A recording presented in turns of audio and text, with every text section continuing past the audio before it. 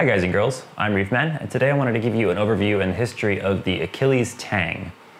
The Achilles Tang is a predominantly black fish that has some white on its cheeks, maybe around its eyes, and on its gill flap. The white can be blue on some specimens, and it also has white and blue around the edges of its fins.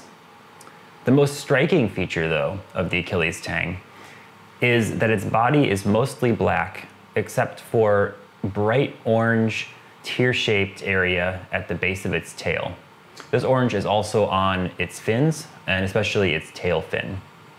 The Achilles Tang grows to about 10 inches in captivity and also in the wild when it's fully grown. Because of this, and because of its active nature, the Achilles Tang needs a very large aquarium. And more so than just gallon or liter size, it needs a very long aquarium because it spends most of its day active, running around the tank looking for algae to eat. Because of this, people recommend that you don't keep an Achilles Tang unless you have at least a 7-foot long tank. And my tank is 7 feet long and 3 feet wide, so my tank has more than enough room to move around in it. The Achilles Tang needs a large tank with lots of flow and water motion. In the wild, they are found in shallow water where they're exposed to tidal currents and wave action, which leads to lots of oxygen in the water and lots of turbulent flow. In your tank, you need to do your best to match these requirements that they like in nature so that they are not stressed and have something to do beyond just sit there and be bored. A bored Achilles Tang is definitely going to be an aggressive Achilles Tang. The Achilles Tang is closely related to the powder blue tang, and also the powder brown tang. These tangs are, as a group, some of the most aggressive tangs that you can put into your tank. They are highly territorial in the wild, and they're highly territorial in your tank as well, especially against members of their own group of fish, the tangs, and even more so those tangs that I just mentioned. In captivity, Achilles Tangs need predominantly an algae diet. To do this, you can buy nori at the local supermarket or online, and an adult Achilles Tang can eat an entire sheet of nori in a single day. So you can clip it onto a waterproof clip, like I've got in my tank, or you can also rubber band it to a piece of PVC or something like that, or weight it down with a rock, and they'll be able to eat it in the tank.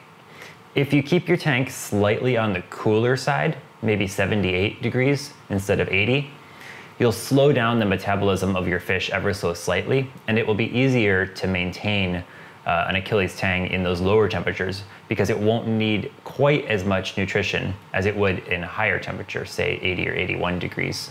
The Achilles Tang was discovered by George Shaw in 1803 and is found all throughout the Pacific Ocean from Mexico almost all the way to Australia. It's not found in Australia though. The type locality that was discovered originally of the Achilles Tang is from Hawaii. In 1803, George Shaw gave the Achilles Tang the name Acanthurus achilles, and also the name Platypus achilles. I'm not sure why at that time it had two different names. It seems like it is not the most clear way to define a taxonomy, but I couldn't find the original paper to shed some light on why it had those names.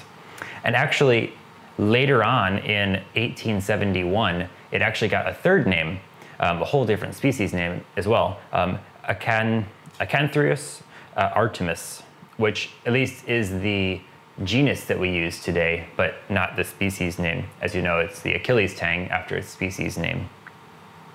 The genus did stick around since 1873 when Gunther described that genus, and that's what we use today. George Shaw was born in Buckinghamshire in the UK in 1751 and died in 1813 in London, only a few years after his discovery of the Achilles Tang was published. He started his life as a medical doctor and got bored of that and became a botanist and a zoologist. He's famous for, say, discovering the platypus and describing it to science in New Zealand. He also discovered numerous species of amphibian and reptile around Europe and indeed the whole world. The figure of Achilles is perhaps one that you might be familiar with. You've probably heard of the Achilles heel. The story of Achilles is basically, so he was a son of an immortal mother, a god, and a mortal father. He was fighting in battles, which of course I didn't write down the actual battle, but the Trojan Wars you've heard of, he was in those. He killed one of the heroes of the opposing side and then was struck by an arrow shot by a person named Paris, who struck him in the heel, hence Achilles' heel.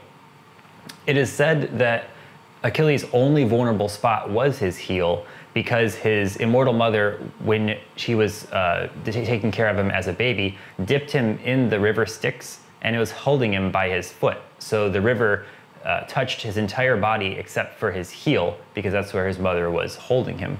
And then after that, the rest of his body was impervious to damage except for, of course, the Achilles heel. There are currently 40 different species in the Tang family, Acanthurus. Not sure that's exactly how you pronounce it, but bear with me. They are all found in relatively shallow water. These fish are all herbivores, they all eat algae, and so they are found where algae grows, which is shallow water. A lot of them are in aquariums. They make reasonably good aquarium citizens. They don't bother fish that aren't tangs. They do bother other tangs quite a bit, again, the territorialism, but they won't bother your butterfly fish, your clownfish, things like that. My Achilles tang, of course, accepted because its mortal enemy in my tank is my blue-spotted angelfish. But I think that's more a factor of that being the only other large fish in my tank right now, rather than it necessarily hating that fish. All tangs, including the Achilles tangs, are called surgeonfish. They're called surgeonfish because they have a sharp barb at their tail, which they can sort of move out into the water, and then they'll brush up their tail up against something and slice with these scalpel sharp pieces of bone, hence the name surgeonfish. You'll find sometimes after scuffles in your tank, your other fish will have lacerations on them that are maybe hard to explain. If you have tangs in your tank, they're not so hard to explain because your tang's primary defense when it wants to get rid of something is to slice at it with that scalpel. So I've found in my tank even, the blue-spotted angelfish every once in a while has cuts on it, which undoubtedly are from the Achilles tang bothering it. The Achilles tang is a member of the Acanthurus achilles species complex. That's a group of closely related species. There's 4 members of that complex that are in the wild, and they all hybridize in between each other where their ranges overlap. The 4 species are, of course, the Achilles tang, the powder brown tang, the powder blue tang, and the white cheek tang. If you look at pictures of those, you'll see they all look relatively similar in body shape. Even the way their color is, the colors themselves will be different, but the layout of the colors are very similar. And every once in a while, you'll get a powder blue / Achilles tang hybrid that will pop up on the market. And of course, these always go for large amounts of money. There is no visual way to tell the difference between a male and female Achilles tang. They only look different during courtship, where the male can take on courtship colors. The Achilles tang is listed on the red list as a least concern species. It's both widespread and common where it is found.